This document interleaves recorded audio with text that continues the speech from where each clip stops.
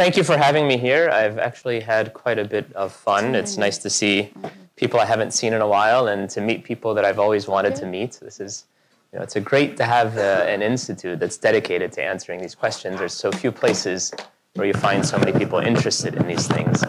So I kind of feel like I should, confess a little bit in the beginning. I don't know how amazing this talk is going to be. My birthday's coming up in a couple of weeks. I'm going through bit of a midlife crisis. There's some things that are bothering me in my personal life. I'm a bit of emotional turmoil.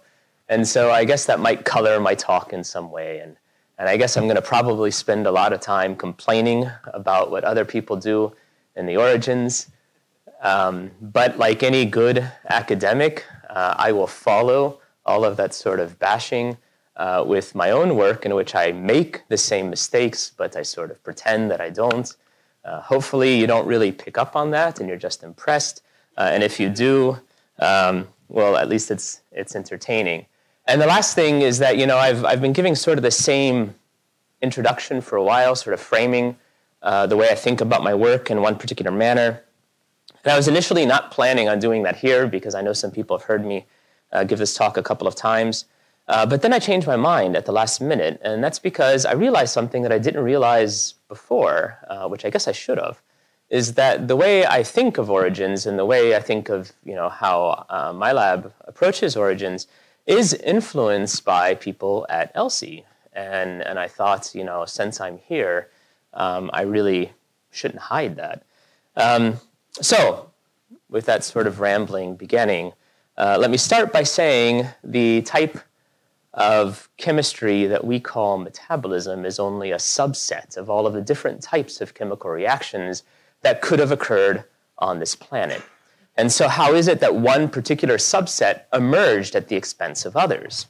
Well, there's a paper that influenced my thinking on this from Shelley Copley, Eric Smith, and Harold Morowitz that pointed out that if there was a catalyst on this planet, then that would have kinetically funneled reactants down specific pathways at the expense of alternate pathways. In other words, it could have pruned the type of chemistry that existed on this planet and therefore led to the types of chemistry that we call metabolism today.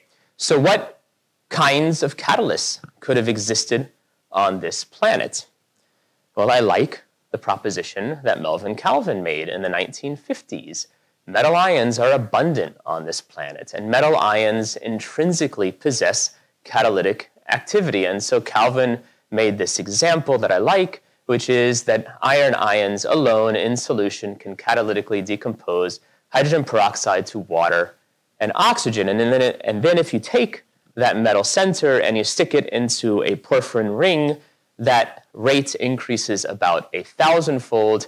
And then if you take that resulting heme and you put that in a much more highly evolved protein scaffold to get catalase, it goes up another 10 to the 7th fold. And so the point simply being that the catalysts were always there, and the only thing biology did was provide better and better scaffolds to augment that intrinsic activity. So I think porphyrins and hemes are really quite fascinating. I'm a little bit surprised that I haven't actually really put much effort into thinking about them. I personally think that those are prebiotically plausible molecules, aside from catalase, obviously. But what we've been more interested in are in iron-sulfur clusters, and that's because iron-sulfur clusters have long been hypothesized to have been important in the origins of life. This planet obviously is rich in iron and sulfide. They spontaneously assemble into iron-sulfur clusters, and they are found all over central metabolism. I think you would be hard-pressed to find an organism that can survive in the absence of iron and iron-sulfur clusters. They seem to be important to life as we know it. And so this is just a representation of the citric acid cycle. Whether you like the citric acid cycle running in the forward or reverse direction is not particularly important to me right now. We also show the sort of smaller cycle of the glyoxylate cycle here, and the arrows that are shown in red are the steps in which iron-sulfur clusters are involved. And so the point simply being, for now at least, that iron-sulfur clusters are important to central metabolic processes. And some of you may actually say, well, people have already demonstrated these things. In the last several years, there have been lots of interesting, cool papers in which people have shown prebiotic mechanisms to cycle through these types of metabolic reactions. And so I do think that type of work is important because it shows what type of chemistry was accessible early on. But I have to admit, and this is one of my criticisms now, I don't get particularly excited about it either. And so the reason is a sort of, when I think about those types of experiments, I think to myself, well, what is it that we've actually learned? Did we learn that you can make biological molecules abiotically? We've known that since the 1800s. Did we learn that you can make biological molecules prebiotically? Well, we've known that since the 1950s. I don't want to dismiss all of that work. I think it is important. It informs us as to which building blocks could have been present. And Miller's paper, for example, sometimes gets criticized for not being very prebiotically plausible. And I always get very frustrated with that because I think if it wasn't for experiments like his, good, solid experiments, we probably wouldn't be having these conversations today. So to sort of further emphasize the problems that I have with this is if you look at things like a metabolic cycle that exists in biology, let's say hypothetically you provide to the organism all of the amino acids and nucleotides and lipids and everything it needs to live. Is it going to immediately try to make isocitrate alpha-ketoglutarate, 6-eno-CoA, fumarate, mal? I mean, that's not really the point, right? That's not what metabolism is. I think it's fundamentally different than just making the building blocks of life, which is important. But I don't think the point of metabolism are the metabolic intermediates. The point of metabolism must be something that has much more to do with thermodynamics than the specificities of which types of intermediate molecules are synthesized. Now, the origins of life is a huge field, and there's a big, big space from the Big Bang. I apologize to those who find this to be not a good representation of the Big Bang. From the Big Bang to the last universal common ancestor. There's no way any of us can really be an expert in all the different parts of the studies of the origins of life. I certainly am not capable of doing that. Those are all the contributions that people are making and all their own disciplines are very important. I actually really sincerely don't want to belittle any of them. It's part of why I love this field. I love coming to these types of meetings and learning all of these amazing things that I'm not an expert in myself. But I will point out that I think, as Tony was kind of mentioning in his introduction today, that out of that vast space of origins research, I think there's, relatively speaking, little effort in trying to understand how those building blocks get together to make a cell, how we sort of transition from non-living molecules, let's say, to say it in a sort of crude way, into living biology, the transition from chemistry to biology. And that's where I think metabolism really comes in. And that's what I'm trying to think about and trying to address. So if you think about a cell or a protocell, depending upon what stage you want to think about, that is a very low entropy, thermodynamically unfavorable state that somehow persists over time. And the way living things are able to pull that off is that they couple thermodynamically favorable reactions to the thermodynamically unfavorable reactions that are needed to sustain the existence of the cell. And here I'm just showing glycolysis, the breakdown of glucose, not because I think that's necessarily prebiotically relevant. Maybe it is, I don't know, but that wasn't my thinking. It was just to show a really simple chemical reaction.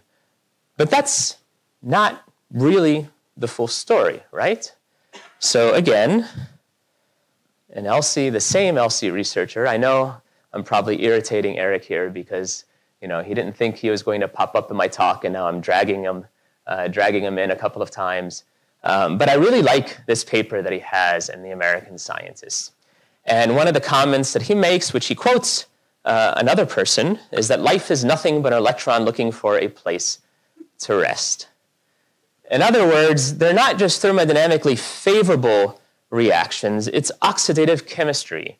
That's what seems to be fueling a living cell. It's sort of, how cells get plugged into their energy source. And additionally, the energy that's released from these thermodynamically favorable reactions gets stored. It gets deposited in a common currency. And those common currencies in biology typically are proton gradients, sodium gradients, and ATP. So we like to think a lot about how you can couple unfavorable with favorable reactions. We draw these little equations in first-year chemistry, which is all accurate. Of course, none of that is wrong. But I think one of the key, interesting, fascinating inventions of biology, it's not that you have to have one specific favorable reaction coupled to one specific unfavorable reaction. You can deposit that energy into a common currency. You're sort of moving from a barter system to a more modern economy. And so it doesn't really matter what the organism eats, regardless if it needs to get an unfavorable thermodynamic process to occur in order to maintain its existence, it can spend its money, let's say, in the form of protons, sodium gradients, or ATP. So if you look at these common currencies, you'll see that they tend to get formed by metalloproteins. Fantastic. That's the kind of things I like. I'm interested in iron-sulfur clusters, and we've got lots of iron-sulfur clusters in, just as an example, the electron transport chain that is involved in the pumping of protons. And you can also note, when you look at these metabolic processes, that the protein scaffolds or the protein machinery are really quite highly complex. So nobody could rightfully say that of course these things were around on the prebiotic Earth. It's nonsensical. We could say the metal ions were around, but certainly not the protein scaffolds. And so what these sorts of things have made people propose essentially has been that since these proteins weren't around, then that chemistry must have been mediated by minerals. And so what you see here is pyrites, an iron-sulfur containing mineral. The one that gets talked about even more is gregite, which essentially has, if you look at sort of its repeating unit within the mineral, you'll find that it has a core, repeating core, that looks very, very similar to the types of 4-iron, 4-sulfur clusters that you find in biology today. I can't deny that that looks pretty cool. You see the same, kind of cofactor that you see in biology in a mineral. The only thing I would say is just because things look similar or look alike doesn't mean that one came from the other. Biologists have known this for a long time, right? Bats and birds, just as an example, are two different organisms that can fly. In some sense, you could say they look a little bit similar, but one did not evolve from the other. And it is difficult in this field, right? We work in a difficult field. We may not actually ever figure out the answers to the questions that we're asking, and we oftentimes are guided by how things look more biological-like or not, but we shouldn't accept those sorts of ideas uncritically and think problems are solved. And I will say that even further, because I do think minerals are important. I'm going to bash them a bit today, but to be honest, I sincerely do think they're important. But I understand a lot better how they would be important for the synthesis of the building blocks of life. In fact, they must have participated in that. If they were around and they have some sort of activity, they must have engaged in the synthesis of the building blocks of life. I can't understand how that gives you metabolism, and I can't understand how you go from minerals, this sort of rock-based chemistry, let's say, to what we see today in biology. In other words, we're here today to talk about catalysis or prebiotic catalysis. And so I don't really understand how minerals help us to go from catalysts to enzymes. Now, again, I don't have all of the answers here. I really enjoyed the talk, Irena's talk right before mine, about these sort of polyester types of catalysts that I think actually does have potential for evolving into a system that is genetically encoded and can help answer some of these questions, particularly because they're thermodynamically more favorable than lots of the things that people look at. But I don't, when I think about just simple catalysis on the prebiotic earth, again, I do think it's important. I think it's important for making the building blocks for pruning the types of accessible chemistry. But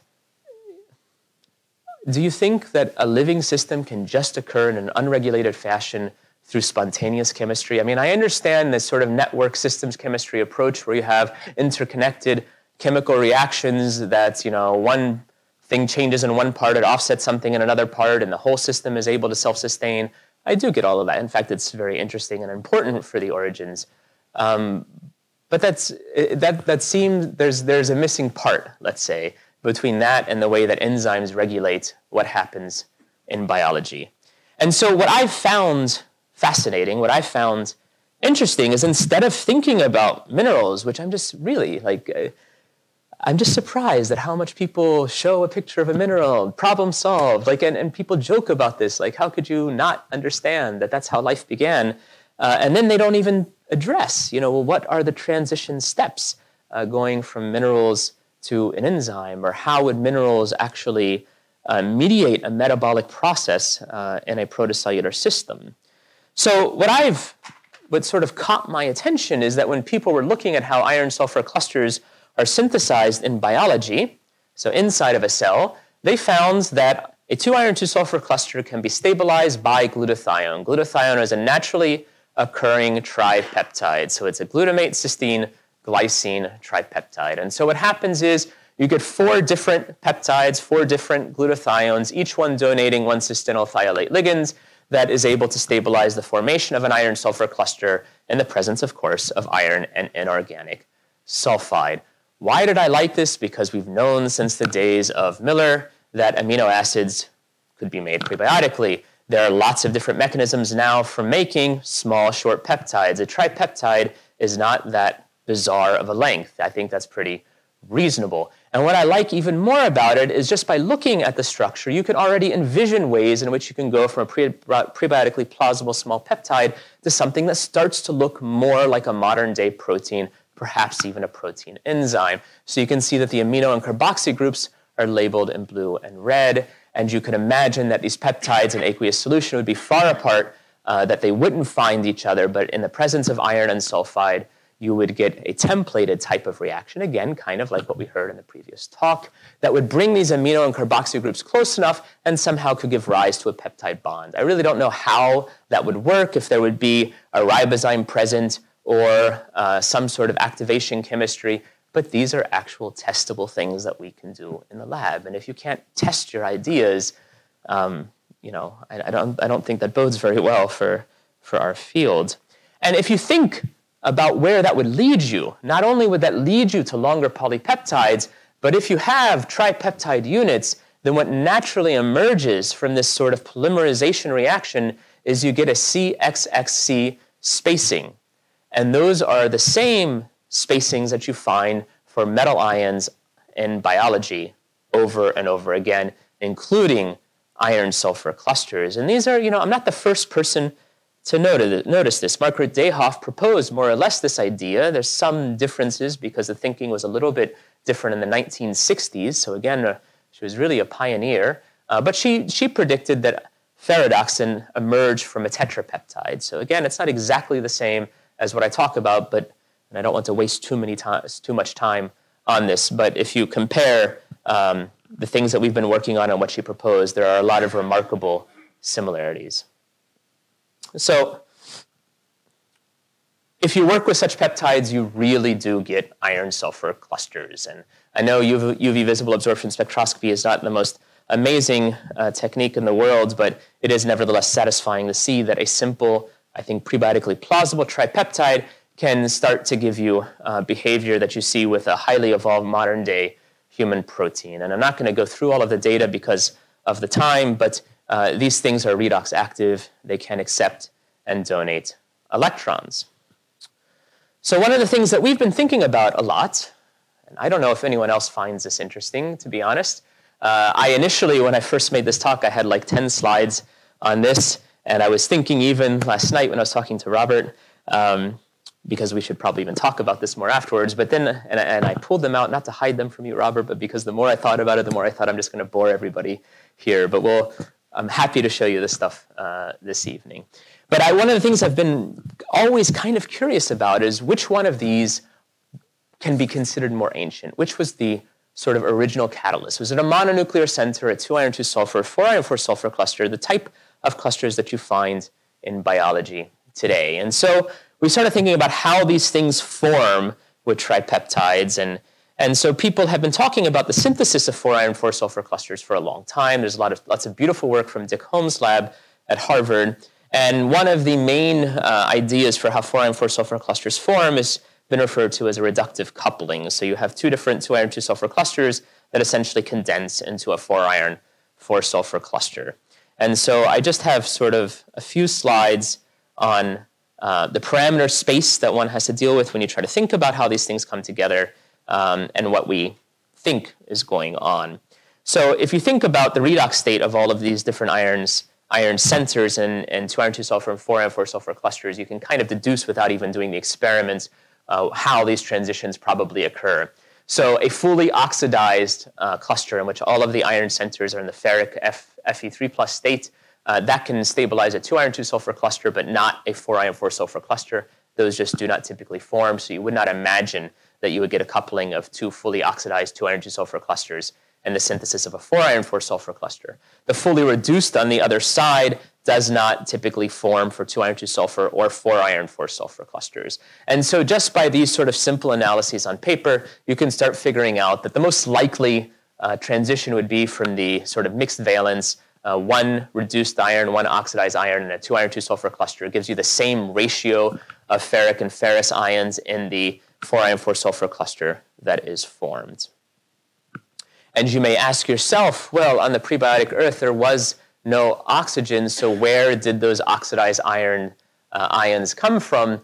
Well, what's been known for a while, and we also repeated and showed, is that, in fact, UV light can photooxidize iron. So this would be a type of chemistry that would occur more on the surface of the planet rather than being deeply submerged away from sunlight. But the presence of ferric ions, I don't think, is that strange.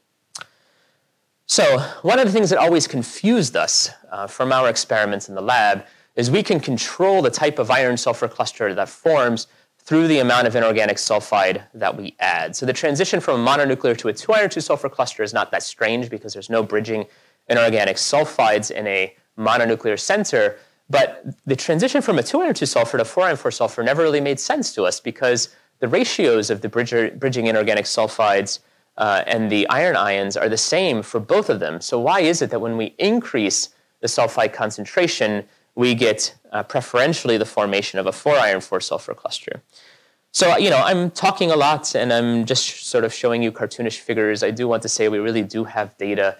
This is just UV visible and paramagnetic NMR spectra, but we also collected Mossbauer spectra on everything, EPR spectra on everything, and cyclic voltammetry data on everything. So I'm not putting this all in there, but when I talk about the species that we have present, we're using a variety of techniques to make sure that that is in fact what we have in solution. So we sort of mapped out step by step, based on our data, possibilities of what could be happening. And so when we mix iron chloride and sodium sulfide in aqueous solution, the things that we form right away are a 2 iron 2 sulfur cluster that you can see shown in panel, or I don't know if you call it panel, but cluster A, let's say. And that's not surprising. Based on Robert's work, 2 iron 2 sulfur clusters do form more easily than 4 iron 4 sulfur clusters. We do also get a mononuclear center. And so we're starting with ferric iron, iron 3+, but what happens is that the mononuclear center gets reduced almost instantaneously. And so when you move to B, you have two ferric ions in the 2 iron 2 sulfur cluster, and immediately you have this appearance of the reduced iron in the mononuclear center. And what's interesting is that the ligand exchange rates are really fast. And so what seems to be happening is we get the iron ions that are popping in and out of the 2 iron 2 sulfur cluster and exchanging with the mononuclear center. And so what that means is that the reductions are likely happening at the mononuclear center. And so when we see the appearance over time of the reduced 2 iron 2 sulfur cluster, that is just the incorporation of the iron from the mononuclear center. And if that happens again, as you would see in E, in which the second ion gets substituted, then everything would fall apart because the fully reduced cluster is not stable. And I had mentioned that earlier. You could also imagine that you would get reductive coupling at the step from D to G. That would be sort of the traditional mechanism. But there is another pathway that could occur too. And that other pathway would essentially be from B to H, in which you have a diferric iron-sulfur cluster and 2 different mononuclear centers that then condense to give a 4 iron 4 sulfur cluster.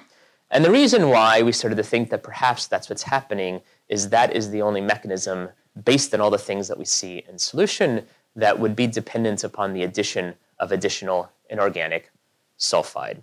So I'm sure that's not super clear, and I apologize if it's not. We can talk about it afterwards if anybody is interested, but I didn't want to dwell on this for too long. So which is more stable?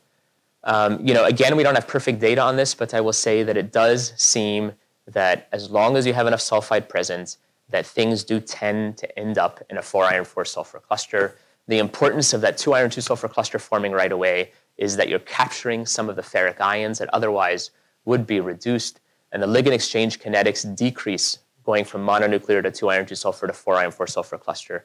And this is something that we're working on more now, but I do think all indications seem to point out that the 4 iron 4 sulfur cluster is more stable. So I just want to point out that we have looked at the photochemistry of these systems, and you don't have to add inorganic sulfide. So in collaboration with John Sutherland and the student at the time, Claudia Bonfillo, what she did is she just looked, if you take a mononuclear center, you shine UV light on it, and then turn the UV light off and analyze what you have, you get the formation of a polynuclear iron-sulfur cluster. So a 2 iron 2 sulfur cluster, we can see this formation by Mossbauer spectroscopy, and if you keep the light on long enough, eventually you even get a 4 iron 4 sulfur cluster. And so what's happening here is that we are photolyzing the cysteine residues, so you can see the loss of the methylene resonances of the cysteine amino acid and the peptide, and the appearance of methyl resonances of an alanine over time. And so we're essentially cannibalizing some of our ligands. So here it's drawn that those that are not coordinated to the iron center are losing, they're breaking the carbon-sulfur bonds with UV light, and those sulfur atoms from the thiolate side chain become the bridging inorganic sulfides. And so one criticism that people like Sean always like to tell me is, well, UV light will then destroy all of your peptides and you'll have nothing to bind the metal centers. And it does actually seem that if you have metal ions bound to the cysteine, that it does protect them. So the ones that get destroyed are those that are not coordinated to the metal center. And if we add metal ions like magnesium that do not coordinate to the thiolate ligands, that does not afford any protection. We also see stabilization to desulfurization from temperature. So high temperatures can also lead to the loss of sulfur centers, and that can be also protected by seawater that has a lot of metal ions in them. So even if I don't work on hydrothermal vents and it's not my favorite theory, I sincerely do try to go wherever our data takes us. This would indicate that peptides could survive this environment. The protection afforded by seawater is not as good to UV as we saw for protection to heat. So everything that we did, we also repeated in vesicles. And the reason why we did that is we wanted to see if we can start getting something that looks more biological-like. Can we get the formation of a proton gradient, for example? And so I will just say that our iron-sulfur clusters can accept electrons from NADH. And if you want to then reoxidize your iron-sulfur cluster, you can do that with hydrogen peroxide, which will release hydroxide ions. And if you put all of that chemistry inside of a vesicle, you do get the generation of a proton gradient. In other words, we can put together a really simple prebiotic-like electron transfer pathway. And so one of the things we're working on now is trying to couple this to the types of chemistries that people say are prebiotic metabolism to see if we can actually capture some of those electrons from the oxidative chemistry to give rise to a proton gradient. And I just have 2 more slides, so don't worry, I'm not going to speak for another half an hour. I just wanted to point out that we do have a collaboration with Ramakrishna Murthy on looking at different types of membranes and vesicles that can form with prebiotically plausible molecules. And I won't go into it. You can check out the paper. But we have found that cyclophospholipids can give vesicles that are quite stable to pH and to metal ions. And we're interested in these things for the types of reasons that I've been talking about. And so this is my last slide. And so I bashed everybody for not actually looking at the transition from chemistry to biology. And so you could rightfully say, did we actually do it? Did we actually try to address this problem? Well, we tried, but I don't think we have. And the reason why is I don't think any of this matters unless it gives a selective advantage to a protocellular system. And we haven't demonstrated that yet, but that's where we would like to go with this. So I'm sorry for running a minute or so over time. These are the people that have helped in this work. Thank you. Okay, thank you very much. Again, let's open up the floor to questions.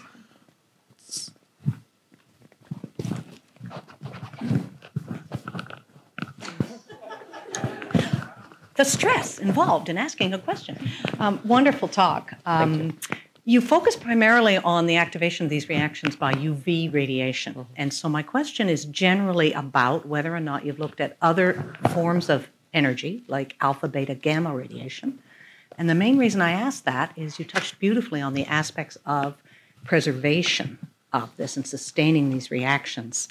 As soon as you move into a subsurface environment, you would not get the UV, but you would have the alpha, beta, gamma. And you would also have a subsurface environment in which these kinds of reactions could indeed be sustained. So I'm not necessarily talking about hydrothermal vents. I'm talking more about, as a Canadian, you'll be with me on this, continental systems in which you actually have lower temperature regimes.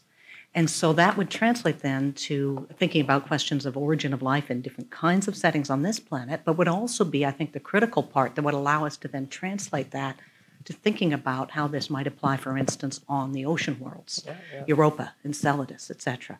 But it would be around looking at different kinds of energy. Has that been done yet? I've never seen anything like that. We've not tried to do anything like that. I think that's a great idea. I'd be happy to talk to you more about it if you're interested. I do think that at the end of the day, the more we learn, there's going to be a variety of environments that were important for synthesizing a variety of the systems that we need to give a protocellular system. I don't know what the right answer is, and probably it's a mixture of different ones, but it makes sense. Yeah, I think the radiogenic chemistry aspect of things is really opening up some new perspectives, particularly as we move then from Earth to other worlds. Yeah, that's a very good point. Fantastic talk. Yeah, thank you. Okay, any other questions? I provoked you, didn't I? Wonderful. It was absolutely delightful. I share so many of your senses of what's satisfying and unsatisfying. I want to ask a question about so many directions you could go, so maybe I'll start with that. I'm thinking about making a comment, but if my question is too long, maybe I'll save it for later. Okay. One of my questions overlapped with one of those that's up there. Impurity ions. You've worked out a system for understanding what happens in iron and sulfur where you have few degrees of freedom and you can control. And now that that system is in place, it gives you a disciplined way to look at what might change if there are impurity ions. And I was just interested if you think that that's in the cards anytime soon.